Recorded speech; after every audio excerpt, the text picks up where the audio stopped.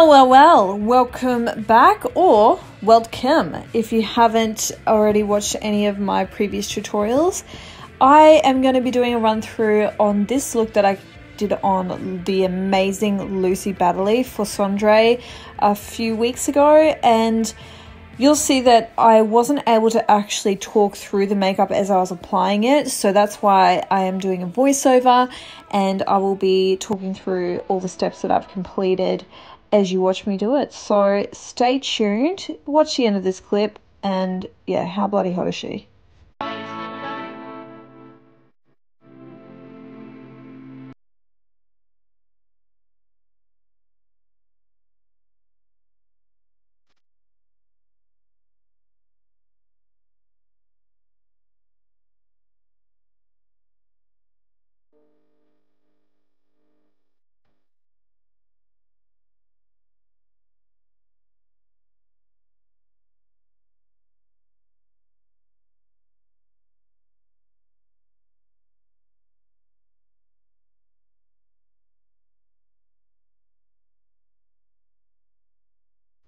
Okay, so the first thing is I used the Pay Camellia Rose Gentle Hydrating Face Cleanser.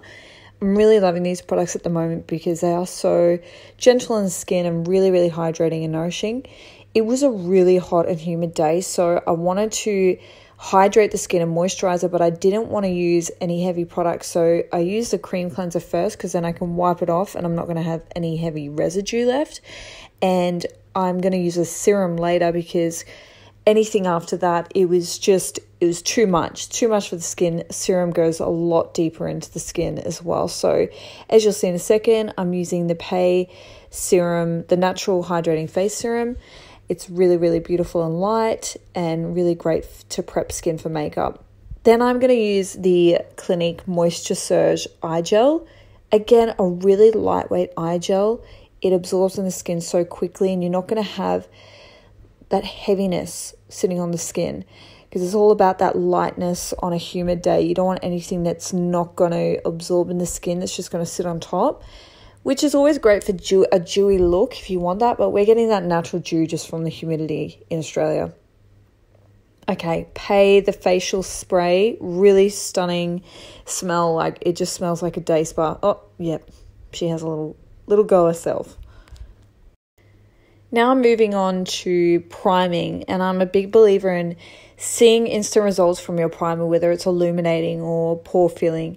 And this is probably my favorite at the moment. It's a Clarins Instant Smooth Perfecting Touch. It's a pore minimizer, instantly mattifies and just fills in those pores. I would say that and the Tatcha Silk Canvas is another one of my favorites, but those two are just so great and instantly like a putty filler for the face, basically. I'm enhancing the glow using the Tom Ford Illuminating Primer. It is a much more expensive primer. The reason why I do love this one is because it does fill in the pores as well. If you're, say, a dry skin type but you have large pores, this is a great product to use because it's not just going to enhance pores, it's going to fill it in but then give your skin that glow. I do put this over the top of the Instant Smooth Clarins product because I don't feel like it moves it or anything, so that way I can still get that radiant glow all over, but it's such a nice product. It's just bloody exy.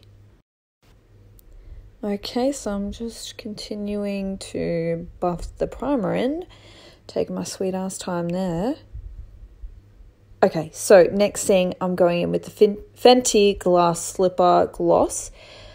Truth be told, it's just because I couldn't find my Laneige Sleeping Lip Mask, so I just grabbed this one. It is still super hydrating, and I always like to apply a lip gloss at the start so that it marinates on the skin, and by the end of the application I can do a matte lip and the lips are still hydrated. Oh, this is something that I've been loving at the moment. I'm desperate to get my hands on some more of this. It's a Marc Jacobs Dew Drops and Tantalize.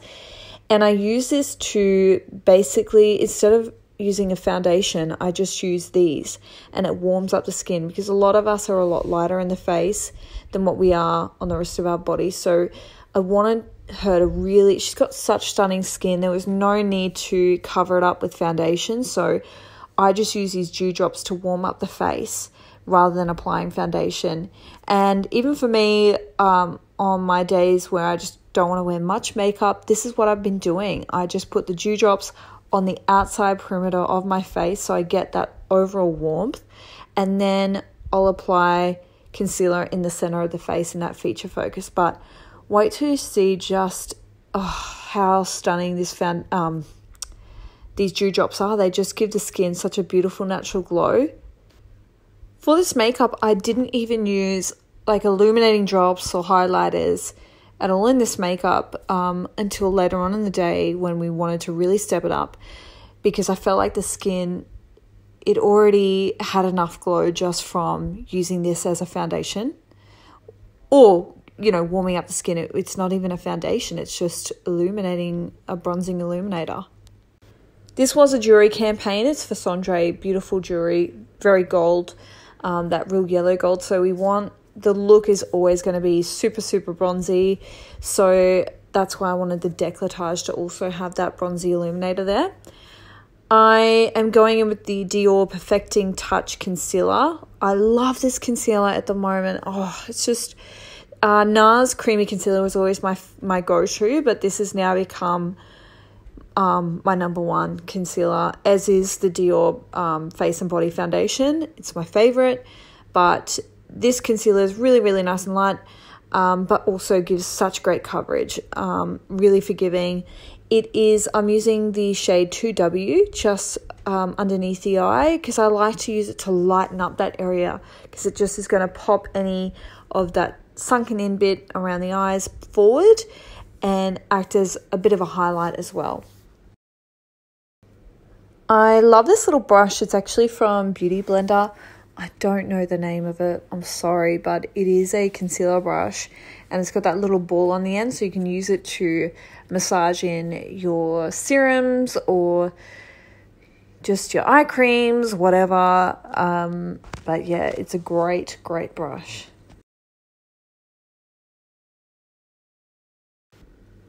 I'm going in with the Ray Morris brush as well, just to buff out those edges around, just to make sure you can't see where the concealer starts and stops. I don't know the name of this brush, but it's the best thing ever. I'm also using that concealer on the eyes just to create an eye base as well, just to make sure that eyeshadow sticks. Then I'm going to go in with the brows before I do anything, and I'm using the Makeup Weapons Brow Balm. And for natural brows, bushy brows, I like to really get that brow balm in place first. It's basically a soap, and if you don't have access to brow balms at the moment, a cheap option and a really great option is the Pears soap, just from your Coles or Woolies, or it looks like the soap that an old man would use, 80-year-old man, that's non-moisturizing, does nothing for your skin other than cleans the skin. So really, and you just wet your brush and you can get those brows to stay in place. So I just like to green the brows to assess where I need to fill it in.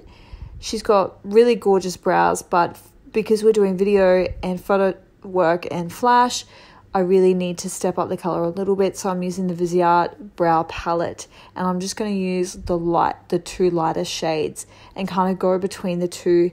So I have it's going to look more natural if you have two different kind of colors. So I might go a little bit darker on the outside, but still kind of buff in that lighter colors on the edges of the brow.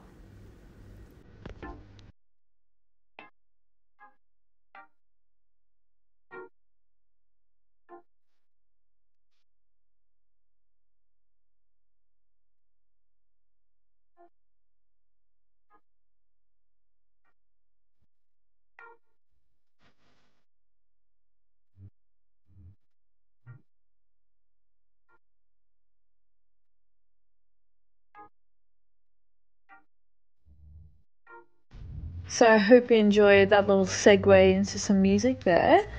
I thought it just needed a little spruce up, if you know what I mean. But I'm taking my time with these brows because I really want to make sure that the brows look as natural as possible. And as you can see, I take my brow powder in and then I go back over the top with my brow balm just to, again, make sure those hairs look separated, but the color is still coming through. So just, oh, I'm filling in another little gap that I've missed. And I just am going to continue that on the other side.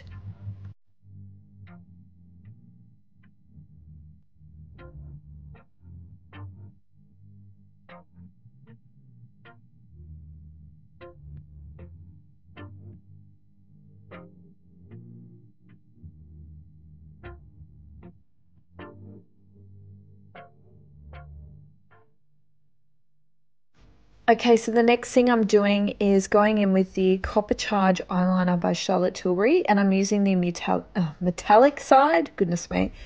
There's two sides, so the metallic and then there's the matte side. So the metallic side I'm just using to basically create a smudgy kind of line look around the outside of the eye on the top and the bottom.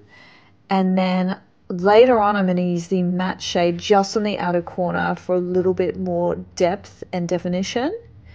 But I just feel like this is it's basically another way to prime the eyes and just getting those coppery kind of tones once I apply my eyeshadow later to really pop even more. But to be honest, a lot of the times I'm just building and seeing whether I need to add more or whether I can finish at that point, which I feel like it could have just stopped at that point, but I wanted just a little bit more for this shoot look.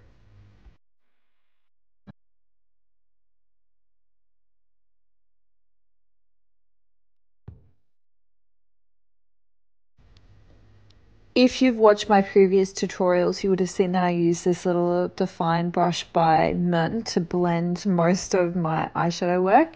I just love it, and I feel like if you don't have it, you should really get it because it just helps, especially for the under eye area where you want that smokiness, but you want it to be controlled. So it's a great little brush for really, yeah, getting in there and doing that petite work but still smoky.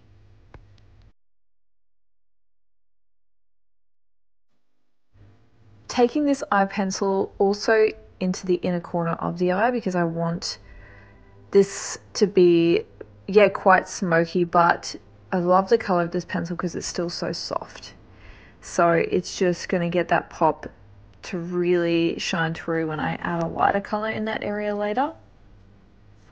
Now this is where I'm using the matte end, which is a lot more of like a reddy brown kind of shade, so it's just giving that extra depth to the outer corner of the eye.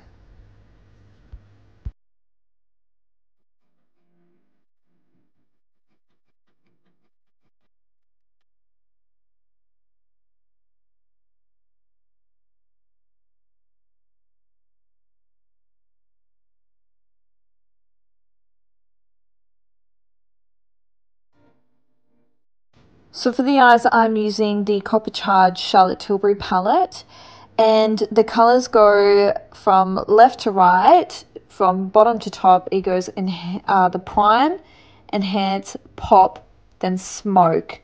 And the shade that I'm using is the pop color, which is the bottom, what is that?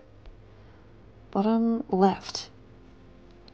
And I'm getting that shimmer to really pop on the eyes.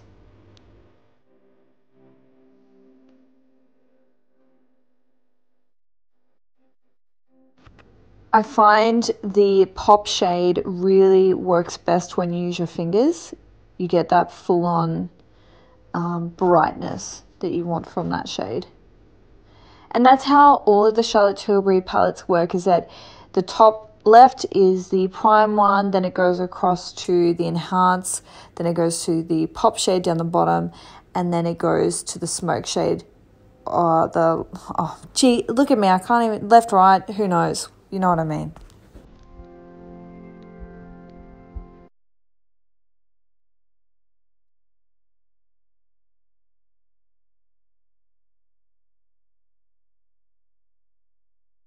Okay, so now I'm going in with the prime shade for the inner corner of the eyes, just to get that highlight popping.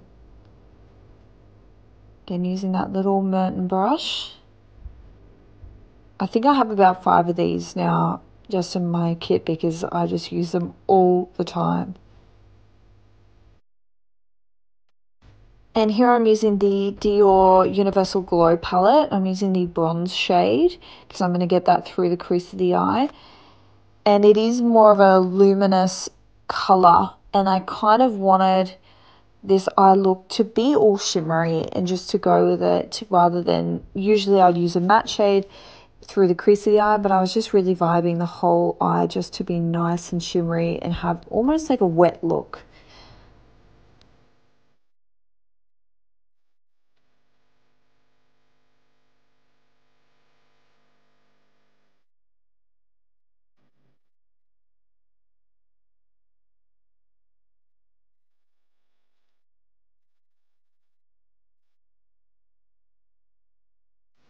The music I chose right now is like cinematic, so I felt like, we're getting to the end of this makeup, so I thought we needed a little bit more of an amp up with the tunes.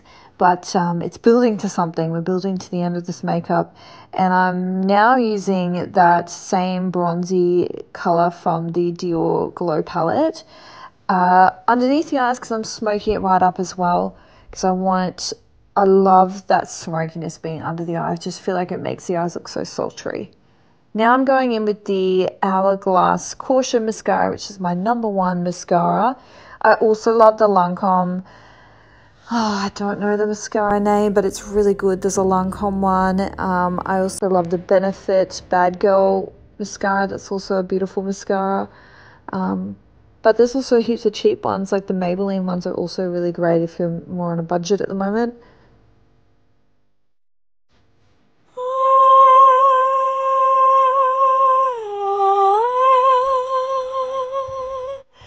We're almost finished.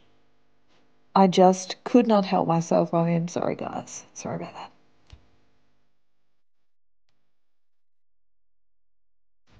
Now I'm going in with some contour. I'm using Fenty Stick, the matchstick. Look, I'm sorry. I just had to. You're watching a Tanielle Jai makeup artist tutorial. I have to be a little bit silly in here. But I'm using the Fenty Matchstick in Truffle, and I'm just going to enhance that bronzy kind of cheek finish. Because I've got the bronzing illuminator underneath, but I just wanted to step up that contour because it's all about that bronzy look with the Cendré shoot.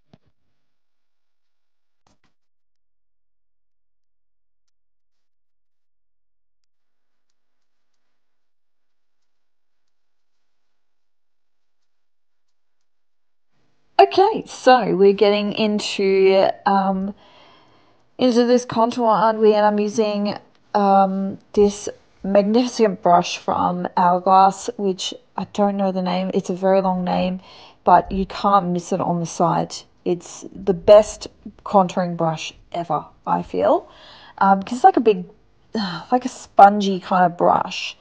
I'm also using my foundation brush just to buff around the edges to make sure that, it's all seamless. I hate seeing where it starts and stops. So to me, I feel like when it comes to your base, when it comes to your eyes, just keep blending. Just when you think you're finished, just blend a little bit more just to make sure there's no little lines that we're just not seeing.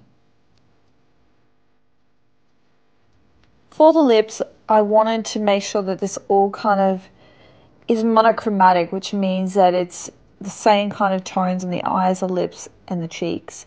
So I'm using the MAC Oak lip liner because it's more of a brown, bronzy kind of shade, because I want this all to kind of just tie in to one kind of look, really effortless and chic.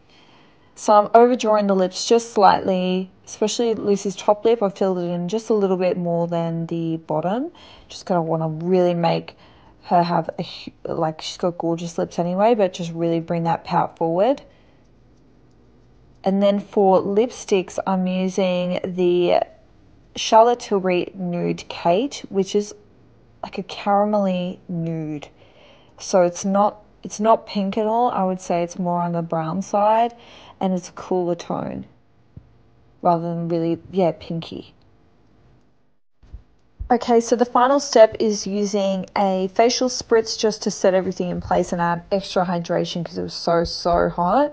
I'm not using powders because for the shoot, I needed the makeup to look fresh all day. So keeping it as creams, it means it's easier for me to maintain and I can touch up and the makeup will look fresh all day because I'm there. So I'm using the Kevin Murphy texture spray after I've done the hair. I used a straightener just to kind of add some little crimpy bits into the hair to make it look really undone. And then, yeah, this texture spray just adds just that beautiful volume that we all love.